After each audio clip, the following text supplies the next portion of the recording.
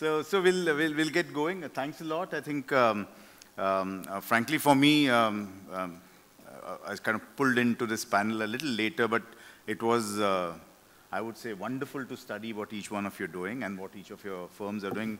My ignorance that I didn't know as much, clearly saying, Vikram, I know you're the younger part of the, clearly saying that I'm another part of the generation, but I was extremely happy to see the good work which all of you are putting in. So it's a small audience, small panel.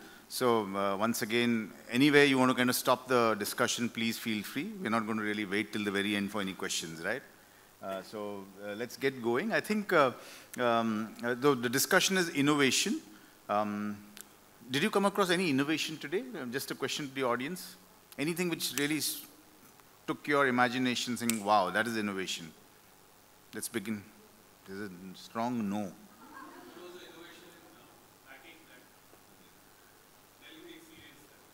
Just share that with us, it'll be great.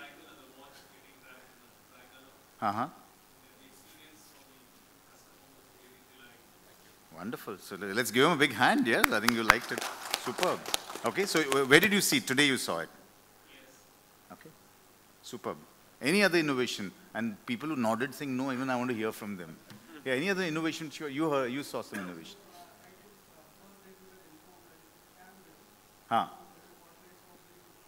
Sorry, Mike will help, yeah. So, I think your names will help us so the audience gets to know. Sorry, I didn't ask you your name, sir. Okay, Madhu, right. Thank you. I'm Prashant Charate, representing Blue Dart. So, the new thing which I saw that if you scan this, then the coordinates of other person and you can directly mail him. That was something wow, which on the first day of this program I got to know. That was great. Will you be delivered on time in full? Yeah, definitely. Right. We have maintained that promise every time. Okay. So, no. Sure. See, I'll let you make your brand pitch also. Okay, any other innovation? Backbenchers. And I want the mic to go to that lady that you nodded no. I want to know why did you nod your head no? Yeah. So I think I've actually heard a lot of, I mean, this is my first day here, and whatever I heard was just stuff that I'm already dealing with. So I'm actually waiting for some solutions. Hopefully in this chat, I'll get to know something. Okay, you want to park one or two questions so that we can keep it at the back of our mind? Things which keep you awake, problems, pain points. For me, that keeps me going actually. But returns for Sorry, me, you didn't introduce yourself. So my name is Zisha. I run a D2C women's footwear company called Eridani. And for footwear, the biggest challenge is returns. So that is the thing that keeps me up at night. Okay. So possibly we're going to ask the panelists that. We'll just make it on the spot. Perfect. That's the only problem you have, footwear returns? Right now, yes, it's the biggest one. Demands happening, cracking. Yeah, the Super. demands happening. Good show. Yeah, any other innovation which anyone saw? No? So, okay, let's jump into the panel then. And so my take, I, like she mentioned, and I'm glad you said that, and you mentioned unboxing, you mentioned, or other wrapping, you mentioned a pain point, you mentioned identification. So frankly, I genuinely believe innovation can be coming in the smallest of pieces. I think we used to often quote, I've been in a physical form of retail, and the innovation at times would come from surprisingly small parts of the company, right? Example, I'm sharing a very trivial innovation, but it's important. My first lesson in the toys category when I was with a hypermarket retail called Big Bazaar was this person who was a salesman who was physically challenged, and he told me, let me tell you how to sell toys. And I was doing my internship, not internship, I was 8 years into the company, but just going in a market visit. He gave me some 2-3 tricks which still resonate with me. I mean, you have a kid coming into the toy section, you just throw a ball at the person. So he'll throw it back, throw it again, throw it back. Third time you drop it, saying, oh, I missed. The ball is sold. Because the boy suddenly feels I won this game, and he'll say, Mama, mere ko ye ball chahiye. So simple things like that, and I actually saw him sell balls, footballs and volleyballs like nothing before, right? And then right from there to selling rice, upgrading people from rice. And those were my examples of innovation. I'm sure at home, we've seen our moms and our sisters and our brothers and our fathers bring small innovation at the dining table or at the kitchen.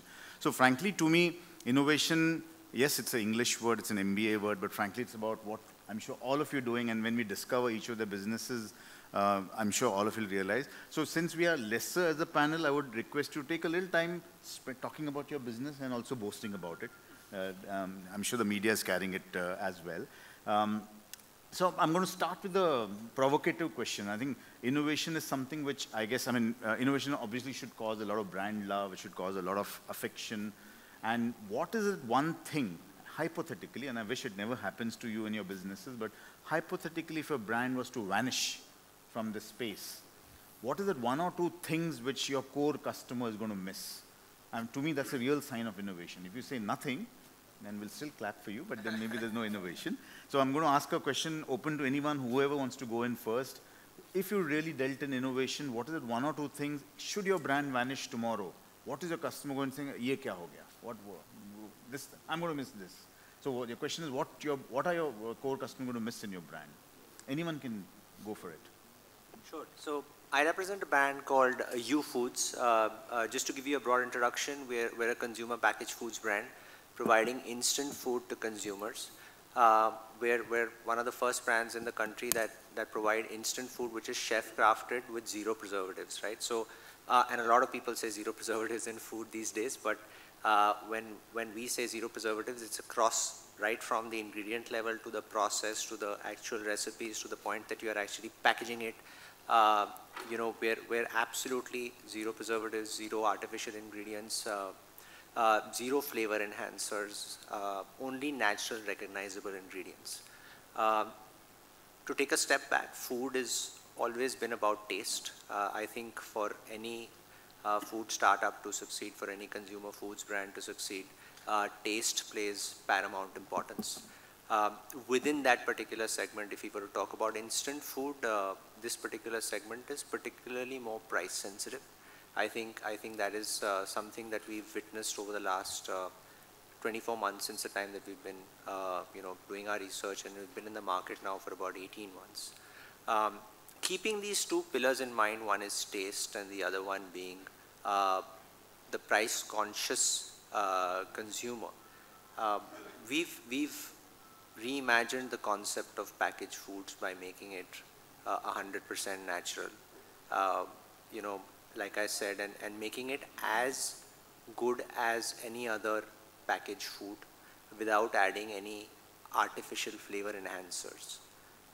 We use an advanced food science technology that allows us to preserve food without adding anything unnatural to it. So in an industry which is, I would say, infamous for not being that healthy, this is a better for you alternative. You brings a better for you alternative in the packaged food industry while keeping the price and the taste at peak.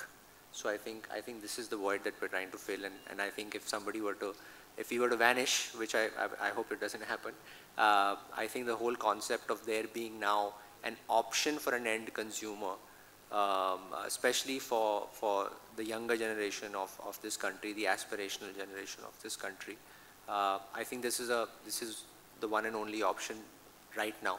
So I think this is what they would miss the most. Sure. And your response here, thanks for that, but it's triggered one more question we're going to park. But let me put that question to you right now, but we'll take it up later. You're clearly distinguishing, saying the younger generation of customers. So are you sharp focused in saying, I don't want to talk to many others? So I want to park that question with you and we'll come back to you.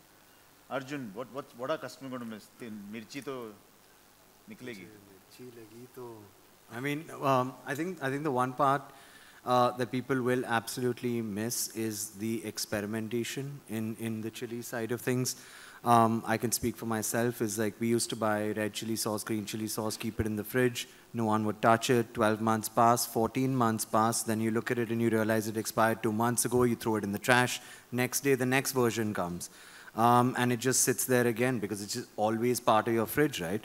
So what we wanted to change is this idea that it's just something that needs to be there. Like we wanted it to be something that you love, something that you enjoy. So I think that that's something that people will miss. I think the better way to contextualize this perhaps is, I like to liken this process maybe to sort of what happened with beer in the country. I don't know how many people here remember a time when all you got was like, I don't know, those Hayward's ads on TV and like Kingfisher, and that was it, right? And then somewhere along the way, Bira came in and then started like trying to make craft beer and artisanal beer sexy. And then the next thing you know, every Tom, Dick and Harry or every Ramesh, Prakash and Rahul, you know, has decided to start making their own versions of beer. And like, even if Bira dies, there's going to be no shortage of 1 million people looking to come up with some amazing beer. And I think that's a testament to a larger change in the industry where it's just like we're not going to just take the two things that we got available. And there is a permanent change here. Like people are going to be looking for it. So rightly or wrongly, I'd like to believe that we're kind of doing a little bit of that for hot sauce. And even if we die, I'd like to believe that there's enough going on here where there's people who are going to come in and take the next step and take it forward. If I'm going to be shameless here, I'd say there's a couple of competitors that have come in and started using our wrong spelling of certain words, which makes me really happy because it feels like they're defining their product through us. That makes me really happy. I get a cheap thrill out of that. But yeah, like I think that's sort of like what we're super excited about. एक हाथ wrong spelling तो बता दीजिए. Brand का नाम भले ही नहीं बताएं. Booth. The actual spelling would be B-H-U-T, and then Booth Jalokia. And we decided to call our product the Smoky Booth, and then now you're just seeing like people be writing Booth with 2 O's, like it's normal, but it's not. So I know where that's coming from, but like, yeah, at least in your case, they're changing the spelling. In our case, they're not even changing the spelling. Amazing, amazing. Pure rip-offs is where it's at. Okay, Abhijeet. And I think a little introduction to your business would be great. Sure. So, Abhijeet, I'm the co-founder of a brand called Knya. Knya comes from the word Panch Kanya, which is the goddess of courage. And what better profession to really talk about courage than medical professionals? We're a performance apparel brand for doctors and nurses in this country. The life expectancy of doctors in India is 59. Versus the life expectancy of non-doctors is 71. 75% of doctors get attacked at least once in their professional career. Let me just let these 2 pieces of statistics just like stay in this room for a moment. These are the so-called people who help us cure all kinds of diseases, save lives, protect each of us and our families. So we started this business 18 months back with the pure intent of celebrating medical professions in this country. And our way was to kind of come up with the most fashionable, functional apparel for them. The average doctor basically works 18 to 20 hours a day before the age of 30, right? So, and they wear the same drab, boxy clothes. So we're looking to change that. And it's been a great journey for us the last 18 months. And we've been able to partner with several institutes, several medical professionals themselves, and we are lucky with the feedback that we've received. But to answer your question, right, on what would they miss? So I'd like to believe it's the product, but besides the product, right, the scrub that they wear, I think it's the content we create. We have more than 2.5 lakh subscribers on YouTube, making us one of the largest medical pages in the country. Almost 5 crore organic views every month on our page. And we just create really relatable, fun content. And I think a lot of us here are insurgent brand founders. Try not to use the word D2C because I think it's omni-channel. But I think the thing with insurgent brands is I think creating trust is very important. Now, there are multiple ways you can create trust, right? One is obviously creating innovative products. Second is maybe packaging. Third is probably operational efficiency and kind of hand-holding the customer till they get their product, till they exchange it, to getting feedback.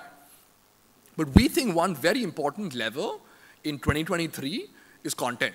And I think we are very lucky to be living in a generation with incredible distribution mechanisms through Instagram and Facebook and YouTube and Twitter and etc. And if you're able to kind of create content that people appreciate, the feedback loop is pretty quick, right? And I think that's very lucky in today's day and age. So we've used this as a medium to kind of create trust and kind of communicate a lot of our products and awareness regard to our category. Since we really know who our audience is, right? And so that's been something which I think our consumers would miss, because I think that's something that we as a team have been able to get right. But it's been lovely being here and with phenomenal panelists here. Thank you. Sure. And I'm going to park a question with you, Abhijeet, and we'll take it later. Did you ever get any comments saying, isn't this too frivolous? Yeah, I mean, if you want to go for it now, please go. Yeah. But did you get that feeling saying those serious? So when you say frivolous, meaning like, I mean, this it's a is serious profession, yeah. why should they be wearing like and why should they be scrubs? producing content like that? And so, Yeah, did you ever get that feeling? And I wish you've not, but it's a great question. And so I'm very involved in content strategy yet, although we've kind of scaled a bit in the last couple of years. It's because I feel that putting out sensitive content that is kind of where people appreciate it is very important, right? And we so far haven't got it, but I think it's something that we think about very closely. Sure. Right? There's this very unfortunate incident that happens in hospitals all the time in medical colleges, right? That women doctors are sometimes called Didi, right? Nothing wrong with Didi. Sometimes it means sister, right? But women doctors feel like, why should we be called Didi when we've kind of earned the title doctor? Is it because we are women, right? There are kind of, I would say, angles like this that if not catered well and if not kind of handled in a sensitized way, can kind of really rub medical professionals the wrong way, right? And I think although we create funny content and serious content, it's something that we think about a lot. How would this land? And we kind of have like a small focus group of maybe like 50, 60 medical professionals, maybe loyal customers, VIP customers, you call it, where we bounce off a lot of our ideas, not just on product development, but even content, on how would it land. People find it funny because maybe a doctor in northeast part of India may find it funny, but maybe in Bangalore may not find it funny. Like, we live in a very diverse country, right? And with regard to kind of our products, sometimes we do a lot of our products, best-selling products are kind of fun colors, right? Maybe like a hot pink or maybe like a pastel lilac. And sometimes we get asked that, is it okay to wear like hot pink while doing a pediatric surgery? And our answer is, why not, right? If as an athlete, if you can wear kind of whatever you want to work, or I can see a lot of diversity of colors in this audience, why can't medical professionals do the same? And I think that's what their thought is as well. They're very closeted individuals, which unfortunately haven't got a chance to kind of express themselves. And we've seen that through our products, that people have been able to kind of express themselves by wearing diverse outfits. We're yet young in our journey, so we're yet learning. But I think it's a great question, something that we need to kind of be even more careful as we scale. Sure, but I wish you never kill that spirit, because I totally agree with you. Yeah. Yeah. There's this whole impression saying, why should a doctor smile? Yeah. I think he should smile. Right? Absolutely. Or Absolutely. she should smile. Absolutely. Vikram, what are people going to miss? And I asked him, why is this brand called Ajwain? He says, Ajwain as in Ajwain. So now please go ahead and tell, what will people miss? To all the new audience who didn't hear me in the morning. I'm the founder of a brand, of a watch brand. I could call it a quirky watch brand called Ajwain. The elongated form is Analog Jeweled Watches and Instruments Network. But as an afterthought, I prefer to call it a jeweled watch without an interesting name. Okay. So, as far as we're concerned, and if I can peep into the mindset of my customers, every time we have a watch coming out, they expect us to pull out a rabbit out of the hat, okay, and do something wow, and raise the bar each time that we brought out a new edition of a watch. So that's the kind of expectations that we've set for ourselves, and that's got translated to the customer. Koi regret nahi hai na? There's no regret. Pardon? There's no regret. No. The idea is to keep on challenging yourself. Absolutely. One very important thing that customers would miss out if we moved out was, normally you experience when you go to buy a particular watch in a watch store is you will see it in the showroom, the watch case, dial, hands, a particular color, strap, a particular color, and normally that is how you can buy it. He will not allow you to change anything. Since we were experimenting, when I designed a particular watch, I had a particular picture in mind. The dial should look white, have blue color hands, have this, X, Y, Z, and that is what we were designing. Lekin, as an afterthought, decided, yeah, let's do some experimentation. So we said, let's have a black dial. Watch collectors whom we normally address, 95% of them or even 98% of them want a steel case watch. They don't want a gold-plated watch. They don't prefer a black PVD watch, 95 to 98%. But we wanted to experiment because I personally like gold-plated watches. So we experimented, we said, fine, let's try 10 cases in GP, 10 cases in black PVD. So we found out sources. The best part is we were able to get some fantastic processes done on it, and it was something which was long-term. We launched the watch first, normal steel case, and then as a teaser, we left out another photograph of a watch with a GP case. Suddenly, orders started coming for that. Then we left out a teaser for a watch with a black case. वो आना शुरू हो गया. तो मैंने कहा अब थोड़ा सा और interesting करते हैं. We gave everybody the option. Now you got 3 hands on a watch, hour, minute, and a second hand. We said, why don't you customize the hands? So you could have a red color hour hand, a black color minute hand, and a golden color second hand. And trust me, people went berserk. So everybody had certain color combination in mind. It became a headache for us, but trust me, the kind of feedback that we got from the customer when we delivered a watch with what he wanted.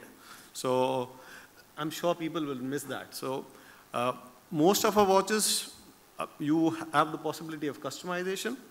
In fact, for our straps, we actually give the customer an option. Okay, this is the watch, you decide from our inventory which particular strap you want, we'll supply your watch with that particular strap. Be happy, that's the whole objective. We don't want you to spend unnecessarily money on buying another strap.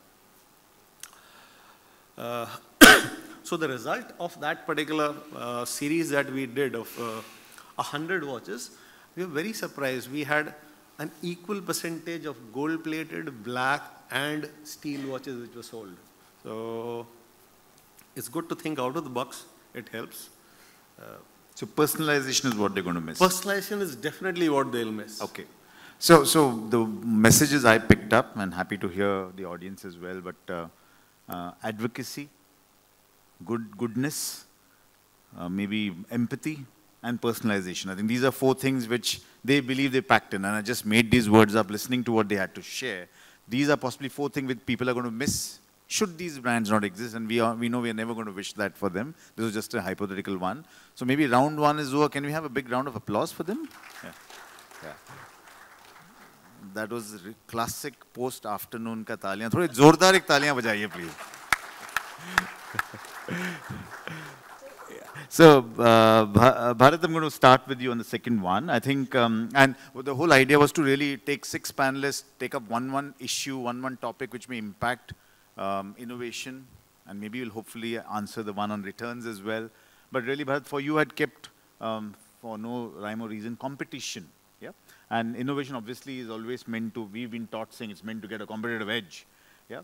I think when you look at your portfolio in New Foods, I think it's really you're competing with multinational food companies in the space of pasta, noodles, and then I think you launched Nariyal Pani, maybe the street vendor, right? What is the real competitive lens which you do? I mean, when you sit down with your team in NPD or innovation, do you really go out and say, "Humko unse behtar banna hai"? Is it really a very sharp, aggressive, competitive lens? And the second is linked to this, which is possibly what he answered in his response to the earlier one. So is your life really about gaining share? कि इन लोग noodle का market बनाएंगे, हम उनमें से थोड़ा goodness से अपनी तरफ ले आएंगे? Or is it really about getting a new customer in? And both to me are equally tough challenges. So first one really is about how do you kind of make sure you build a competitive lens in your innovation funnel? And second, are you really here to gain share or build categories? No, very good question. Let's rewind to how we started. You know, when you was born, and we spent about 12 months in research even before we launched our first product and launched our brand in October of 2021. Our idea was to always do, so when we talk about innovation at its core at U Foods, there are 2 things that we focus on. Number 1, if we feel that we can make a product available to an end consumer that is going to solve a pain point that is not available, by any other brand today, we will attempt that. If we feel we can do something to solve a certain problem, to actually give an option to an end consumer that he or she would enjoy, we would attempt that. That's number one. And that's formed the core of the launch of our product. So we started off by doing pastas in a bowl at a time where most of this ready-to-eat kind of category is dominated by noodles, if you see.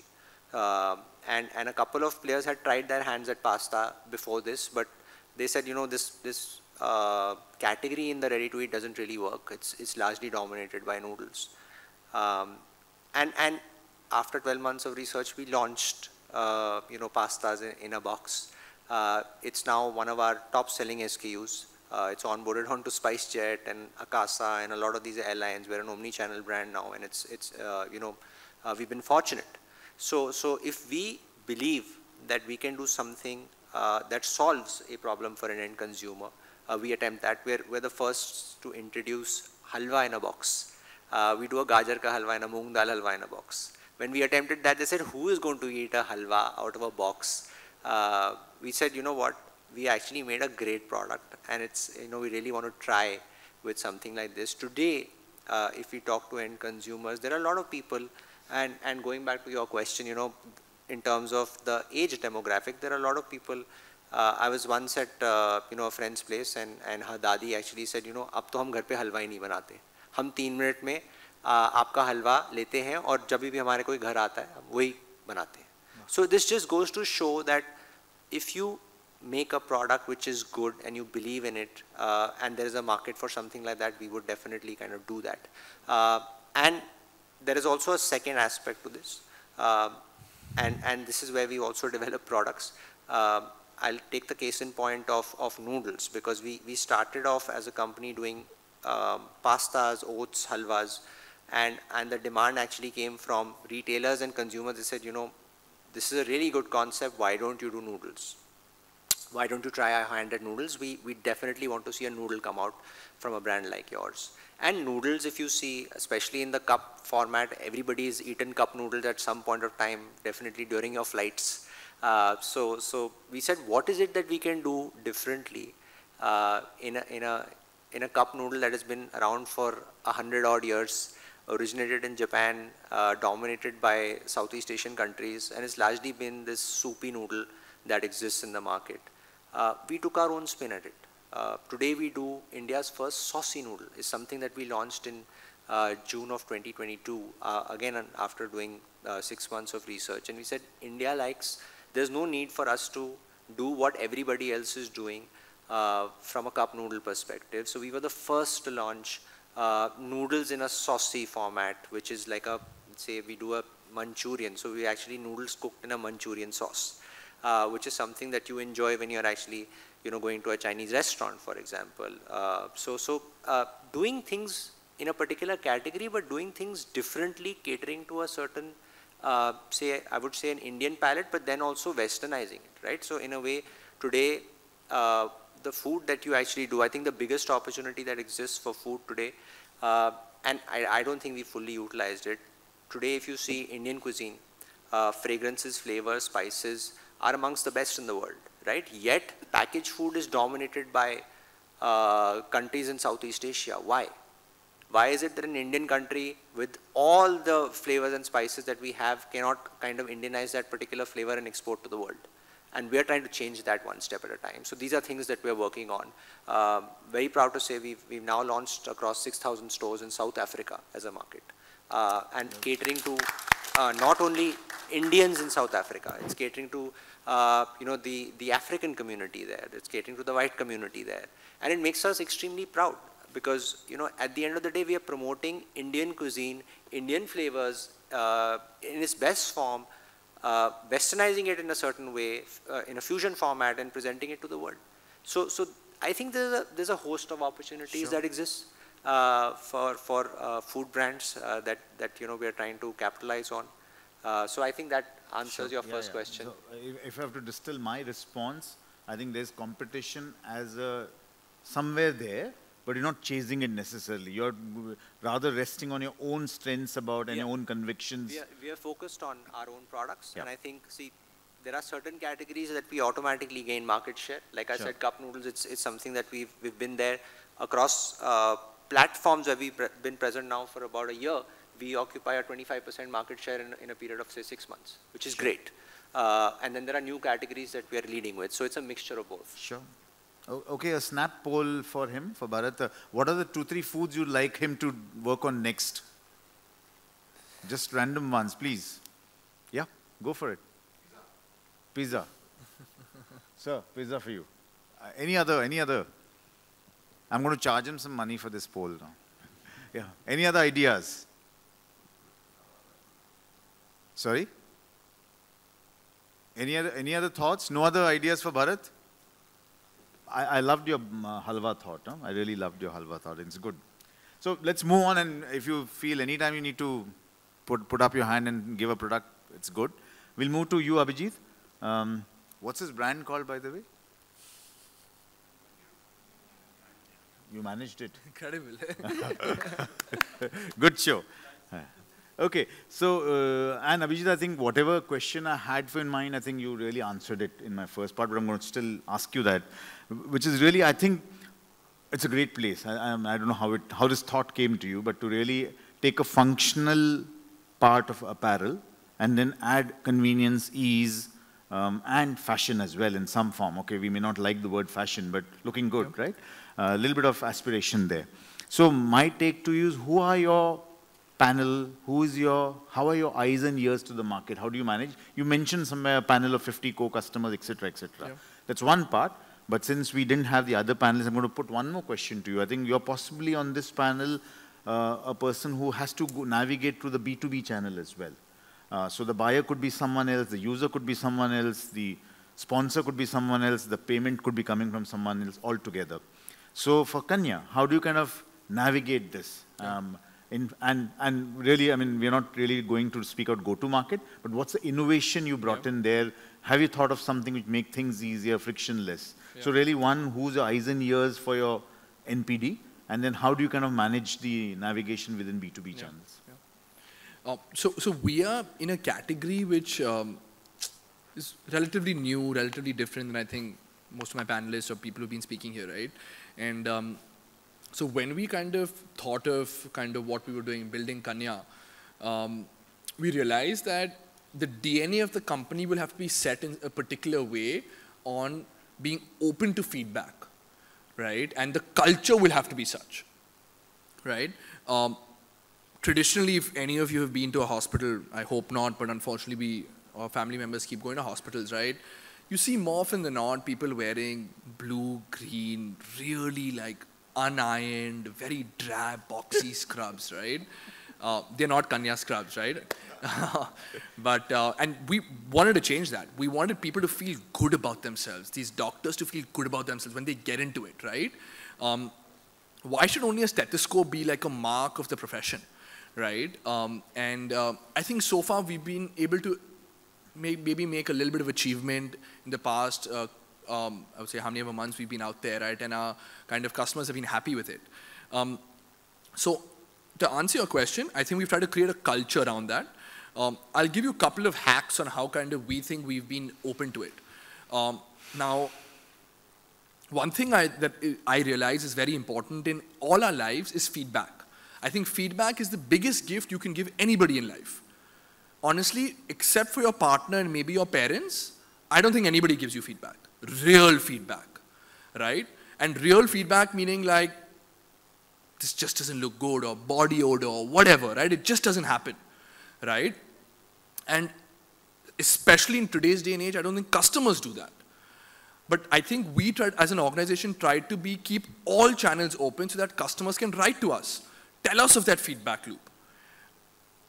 Couple of examples, right? We have a decent-sized customer service team, customer delight team. We're available across channel, right? Maybe WhatsApp, social media, email, calls, for people to write to us whether they like the product, whether they have any feedback on any products we can potentially come up with, right? And how do we track this? The standard customer service metrics like first call resolution, average time to respond, etc. We have an entire quality team that is listening to these conversations, including me. Every lunch of mine, 25 minutes, is just listening to calls of customers kind of calling and telling us what they like, what they didn't like, the delay in dispatch, issue in product, what they like, what they didn't like. By setting in systems like this, it kind of lets customers reach out to us. And as a culture, it's not just the customer services team's job to kind of get feedback. I think it's everybody's, all the way from the founder to the social media intern, to be listening. It's the fancy terms today in today's day and age, online reputation management. We call it social media listening, right? Read comments, see what customers are posting, see what their comments are, because these tidbits kind of tell us what the brand can be and how we can create trust with the organization. One simple hack. I was very fortunate to do my MBA at Stanford, right? And I took this organizational behavior class. And they more often than not say that you don't learn much in school, right? But I remember this particular aspect, right? There's this organizational behavior psychologist called Robert Cialdini, if you haven't, incredible guy, right? And he talks about the 7 principles of influence. And there are 2 pieces which we kind of use in our day-to-day. One is publicly committing to something makes the person be more sticky. So when our customer service team ends the call of somebody who's doing pre-sale, somebody who's calling about a product, always ends by, dear sir, dear ma'am, dear doctor, if you don't mind, would you mind leaving us feedback after using the product? Right? And when the person says yes, they've kind of committed publicly. And we've seen the uptick in almost 60–70% of leaving feedback. Similar to what Sir mentioned and what he saw at Big Basket, right? Another principle is reciprocity, right? The ball example. If you kind of give somebody something first, they believe that they owe you something, right? So that's like you've kind of got the upper hand in the transaction in some sense, right? So these minor kind of techniques I feel have kind of, in some sense, hacked the way we kind of look at consumer experience gaining feedback. And I think it's been pretty powerful. And as mentioned, right, we are dealing with colleges, hospitals, purchase departments, consumers across the board. And I feel being consistent in our communication kind of helps us stay true to our brand and also kind of navigate unconventional channels, which we need to do, unlike some of my contemporaries on the panel. And how do you navigate B2B? So I think we are trying to look at B2B not like traditional pharmaceutical ways, where you have kind of feet in the street, people just knocking on purchase doors. We believe that we want to create a brand, and we kind of have in some sense created customer delight, inside sales, however you call it. So we actually, nobody goes to purchase people, right? We supply to some of the larger hospitals in the country, Narayana Health, Reliance HN, Just Lok, some of the names here, right? And but all of them have been broken through them coming to us. They've reached out to us. The conversation is just very different because their user probably was using our product, they learned about us. So the conversation is very different. So we really don't have any sales team. We have 0 salespeople.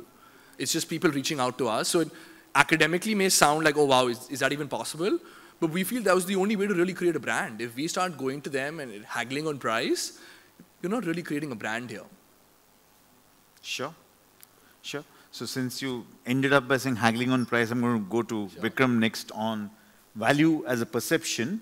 And Vikram, I was reading about you. I think your whole idea came out of a personal rejection.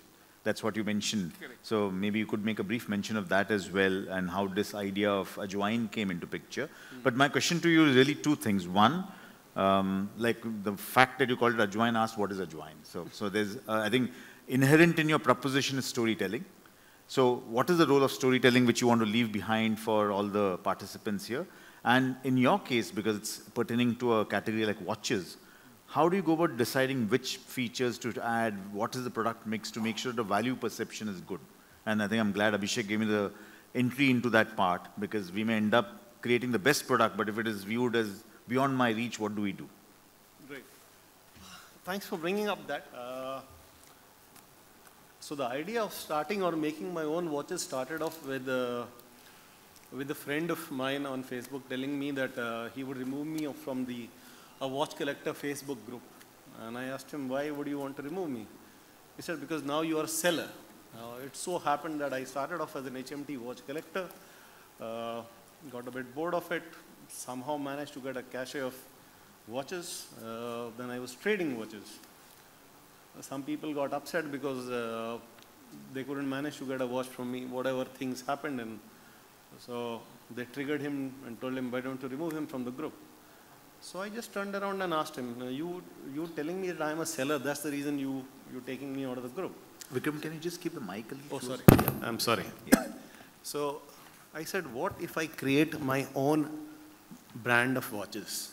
In that case, I don't think you will have the guts to remove me. So he just kept quiet, and that's what triggered the thought of making watches. Okay? So this gentleman's name was Prashant Pandey. Okay? He was the evangelist for HMT watches. Incidentally, he died in 2021, courtesy COVID. There was a particular watch that he had designed. He wanted us to make it. But when he was alive and the kind of high-end specifications that he had given us, I said, sorry, the kind of numbers that you're talking, it's not going to be feasible for us to make it. After his death, his wife asked me that, are you aware of this? I said, yes, I'm aware, and I told him no. She said, can you do that for us? So I said, fine, let's do it. So we pulled up, we pulled all the strings that were possible, because we were asked to make only 100 watches, and you can't do 100 watches, especially with the current scenario that the Indian watch industry runs in. So we pulled a lot of strings. We managed to bring that watch. That watch is called Malhar. It's actually nearly sold out. Okay. So that was how I started off into watches. Now coming to the part of storytelling, a very simple thing which I threw to myself is, now somebody who wants to buy a watch, why would he buy a watch from a brand called Ajwain? I have had many customers who said, boss, I love your watch, I love everything, wo lekin ye Ajwain kya hai yaar? So many tell me, boss, I'll buy the watch, I'll pay you double. Wo upar se logo nikal de. So at times we have listened to them, but that's not because of the brand that we are, because we are very proud of what we do, but depending on what is the watch that we're creating, or what is the idea that we're trying to put forward to a customer. Like now we've made a brand of watches called Khaki. Now Khaki definitely, and the inspiration comes from how the word originated from the Indian Army. So that's a much bigger idea than Ajwain. So Ajwain comes down at the bottom, is just very small. Sure. At 6 o'clock. So Khaki takes the main stage. So coming back to why would somebody want to buy an Ajwain watches, there has to be something, a value proposition. Now we are definitely not a Rolex, okay? We are not a Jacket Rolls, where you have an automata and people see that beautiful watch and see it working, or one of those erotic watches from Ulysse Nadine. We're not anything like that. My simple thought was, now let's assume for a minute somebody is rich enough to buy a Rolex, and he goes to a party. Definitely he has his watch on his wrist. He'll talk to his colleagues, friends around, and what will he say? Okay, I'm wearing a Rolex. The other person at the other end might say, congratulations, or he would perhaps show his wrist. He might be wearing a more expensive watch. But there isn't much that you would be able to talk about it. Fine. You would have different feelings. Somebody would feel equal. Somebody would try to show that he's got something better, or feel a bit jealous because you're wearing a Rolex, but I'm not. Okay? So I said, we don't want to do anything like that. We want to have a conversation starter. So each watch of ours has a story behind it. Now this watch, the Kakori 8 down. It's, you can actually talk about the watch, because when it's on your wrist, it gives you a lot of cues that are there on the dial, and you can talk about the incident. You can actually have an audience enthralled for at least the next 6 to 7 minutes. So that was the entire idea, that people can talk. It has to be conversation starter without creating friction. So as a tagline, what we are thinking is, our whole idea is, for a customer, we're looking at people to unheard, as in UNHERD. We're not looking at targeting people who just want to wear a watch to show what his status is. We want people to wear a watch because they're comfortable with that. They're comfortable with the thought of that particular watch. So that's the entire thing as far as storytelling is concerned. Now, storytelling can happen in many ways. In fact, there was a gentleman who wanted to gift a watch to his daughter. So he wanted it personalized, and he said, Vikram, can you put my message there? I said, fine. His name was TG, loves his daughter's name. Said, but I need to do something different. Anybody can just do that, write that and give it to you. That particular series of watches happened to be numbered. So I was just thinking, let me see what are the numbers available. So we had the number 8 available that point of time. So I just tweaked the case back. So TG loves his daughter's name, 2, and we took the 8 and flipped it around 90 degrees. It became infinity. So the message went out to his daughter was TG loves her to infinity stroke 100. So he was damn elated by that. If you like it, please have a round of applause for him. So small things that we like to do. There was this gentleman, so in the Muslim community, for some reason, they consider 786 to be auspicious or whatever. So he wanted a watch. I said, let me see what special I can do for him. So we had the number 72 available. Most of the watches were sold, but luckily we had 72 available. So I tweaked it a bit. I just put 7, 8, minus 6, stroke 100 करके उसे दे दिया. बंदा बहुत खुश हो गया. Wonderful. Thanks. So we're going to come back to that if we get the time, Arjun. I think when you read about, I think you talk about you're trying to get people's lifelong relationship with food, exploration, and then the same website then goes out saying we don't put this, we don't put this, we don't put vinegar water, we won't put, so it's a lot of no's. And to me, it's really, I think you defined a brand or brand essence or whatever brand, I don't know what model you use, and you're obsessed with it, saying that no one should stray it away. That's my observation, correct me if I'm wrong. But you put the guidelines that itni tikhi honi chahiye, aise hona chahiye, etc., etc. So my take to you is to, one, take us to that process of how you kind of hard code it. And second, if I'm part of your product development team, is it a boring job? Because ye mat karna, wo mat karna, ye nahi kar sakte, wo nahi kar sakte hain. So just talk a little bit about the brand essence and the guidelines around it. Yeah, no, appreciate that.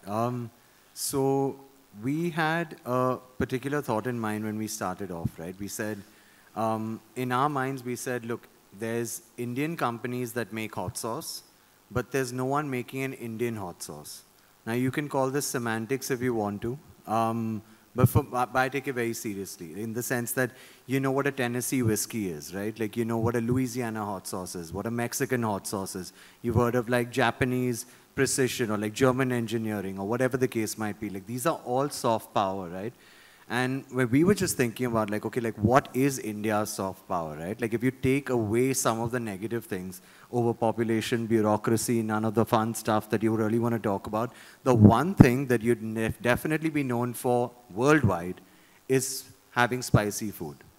And to have a country who is like known worldwide as having spicy food, but there's not a single brand that you could tell me is like maybe the brand that could be a flag bearer of what is spicy food. I mean, of course, like we're the largest exporters and consumers of spice in general, of chilies in general. But where is that brand that is making that one particular global friendly product that you can hang your hat on and say, look, this is emblematic of what that category can and could and should be. So we took this as something that like, look, like we need to, if we're going to define this category and we're going to say that Indian hot sauce is a thing, then we need to give it certain characteristics. And if it doesn't have these characteristics, we're not going to call it an Indian hot sauce. So for us, that was like, it needs to be thick, it needs to be rich textured, it needs to be saucy, not watery. It needs to have a complexity of flavors. Like, there's a lot of things that you do about food that you don't normally think about, but you're subconsciously doing it. Like if you're having kebabs, like why is green chutney so special with kebabs? Like it's because there's a complementary but contrasting sort of taste to it, right? There's certain things that you need the contrast. There's other where you need to double down on the complexity. Like you could take like a dal rice and put something really funky on it and it would be cool. Or you could take dal rice and take something simple and it could still be cool. But you need it to work together. So for us, like part of the decision-making criteria of like when a particular sauce works or it doesn't is, can it work with something as simple as like a cheese toast? And can it also work with something as complex with the smorgasbord of like masalas that we throw into every single like stir fry or like anything like that? And when we sort of felt that something checks those boxes, at that point in time, we're like, okay, cool, this is something that we could take to market. Now, we don't always agree on everything internally. Everyone's got different tastes and, you know, preferences. Me personally, I'm not a fan of, not this Ajwain, but like Ajwain and like long and all these other fun things that people put in biryanis that absolutely drive me insane. With my luck, I don't know how, I always lands up in my bowl. Like I'm constantly the guy that gets bitten by mosquitoes. I get the elaichi in my biryani, like, and I'm just like, it drives me insane. So I was like, how do we get rid of this stuff? So like part of the inspiration of one of the masalas that we are making is, can I put the masala in here that gives you the essence that 3/4 of my family wants in the biryani, but not the things to bite into that are exclusive to me. And that's sort of one of the thought processes I go into. So there's like really bizarre sort of inspirations for why you do the things that you do, but then you don't get the opportunity to say something as ridiculous as this, right? Like, so if I had to encapsulate all of that into a sentence, we'll kind of go a very different way. But when you get an opportunity to talk like this, you kind of like show some of the weirder aspects of why you do the things that you do. But yeah, like that's maybe a little bit of an insight into why we do some of that. What was the second part of the question? Is it going to be boring to work in your NPD team? Oh, it's not. You do get put into a box, but it's a really large box. It's really funny with the folks who are on the panel today. Like, I mean, like, one of the examples I give to people, like, when they're sort of, like, interviewing with us, is they're just like, so what's it like? You know, like, what's a day at Naagin? And I'm just like, so we don't dance. Right? Like, absolutely not. Like, I don't know where you read that. Like, I do know where you read that. But, like, that, we don't. And then they're like, okay, cool, but, like, what kind of job is it? Like, am I going to get to learn? Am I going to get... I'm just like, you know what? We don't make medical equipment. You know, like, if we decided to call the company Naagin, it's not because we're the Buddha Khusa type of people, right? Like, I mean, the idea is to make food fun. Jesus. The idea is to make food fun, but not at the cost of feeling like you're a novelty product and you don't actually take it seriously. So I love some of the stuff that we were sharing about food over here. Like, I mean, the quality that needs to be top-notch, the trust needs to be there, and then hopefully, if you do your job right, or even semi-right, the hope and the expectation is that people will appreciate that when it comes to work, in this case food, we're super serious, but we don't take ourselves so seriously, we can have fun with it a little bit. Sure. So the goal is to sort of like show that, and time will tell if that was a wise decision or not, but for me, Naagin's never been the snake, Naagin's always been the feeling. Like, it's a dance, it's a song, it's a TV show, it's a movie. But I think one thing that it is like not something that makes you do this, or maybe it does. But like, you're still smiling. Like, it's not something that's really repulsive. Maybe a snake on your table would be. But the word Naagin always elicits like, or like a smile. Like, but it's never like pure deadpan. Like, you know, so I think creating some kind of emotion is important. And, you know, if we do a little bit of that, it's probably going to serve us well. And to do a little bit of leg pulling, which I don't intend to, what caused it? A Naagin dance? Ajwain? Or? Obviously a Naagin. Obviously. Okay, right. I guess we're time's up, Manish. Yeah. So no questions, right? They just shortened the time for us. But I'm going to just leave a thought behind for the audience. And thanks a lot. Wonderful discussion. And since I work with some of the startup and mentors, and it's kind of resonates this to me. There are two things which I say successful organizations always have. Successful startups would go to the extent of saying. One, they have an audacity. If you notice, all of them if you're not Indians here, you would have said ki maybe they are big global brands, which they would be one day. But that's the audacity which they carry, that's the belief which they carry, which is amazing. And second, right from listening to the spice stories here, having those lunch conversations, listening to your customers, Abhishek, asking the dadima about halwa, or asking your friend who wanted a, what did you call it, Malhar watch, right? I think they are clued on to customers. And I always say that if anyone's clued on to customers, failure will never come their way. It'll only be success. What these founders really bring in is a little bit of that audacity to say, let's think big, let's think global. So big round of applause for all of them.